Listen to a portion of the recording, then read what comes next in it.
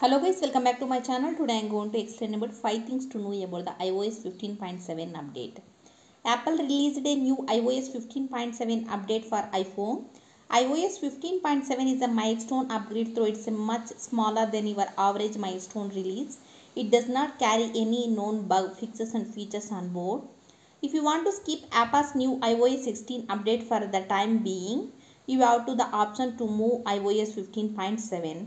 It's unclear if it will be the final version of iOS 15 or if Apple will continue to push iOS 15 firmware to devices like iPhone SE and iPhone 7. Neither device is compatible with iOS 16. With that in mind, we want to take through the everything you need to about the Apple's latest iOS 15.7 update for the iPhone.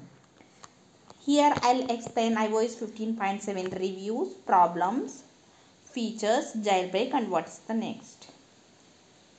In this walkthrough, we will take through the iOS 15.7 changes, the software's current performance, iOS 15.7 problems, jailbreak status and more. Here I'll explain iOS 15.7 review. If your iPhone is currently running iOS 15.6.1, you will see the smallest download size. For iOS 15.6.1 users, the iOS 157 download will be around 350 MB. You can expect a similar size for the other iPhone models running the previous version of iOS 15. The exact size of the iOS 15.7 download depends on your iPhone model, the version of iOS is currently running. If your iPhone is running an older version of iOS, you may see a bigger download because of your update comes with the changes from iOS updates you skipped. If you are moving up from the iOS 15.6.1, the installation process should be take 10 minutes or less than to complete. It took about 6 minutes to install an iPhone 12 Pro. You have been using iOS 15.7 on iPhone 12 Pro for a very short time.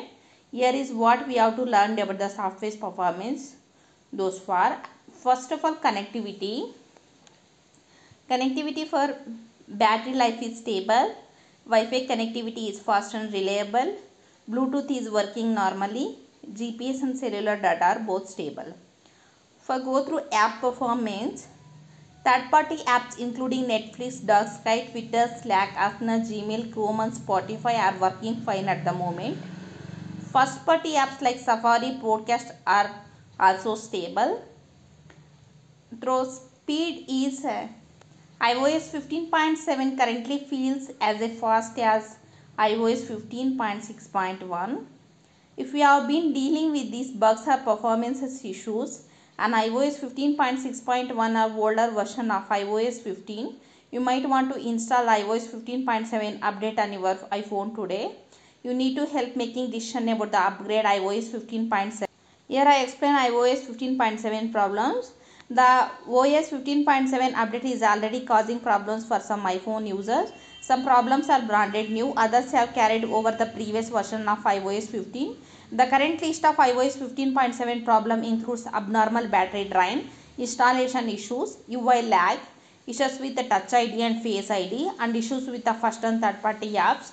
If you encounter problem on iOS 15.7, take a look at our list of fixes for the most common issues. We have also released some tips that could be help improve your phone's performance and some tips that could help you to fix bad iOS 15 battery life if you encounter it. Here I will explain through the iOS 15.7 features.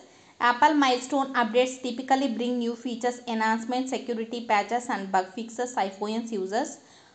iOS 15.7 is not typically milestone upgrade. iOS 15.7 improves security and it brings 11 new patches and compatible phones models.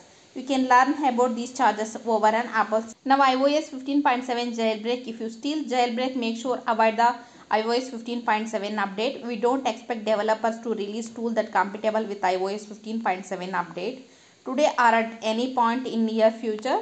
If you still jailbreak, keep an eye out for new information. Here what's the next? Again, an unclear of iOS 15.7 will be the final version of iOS 15.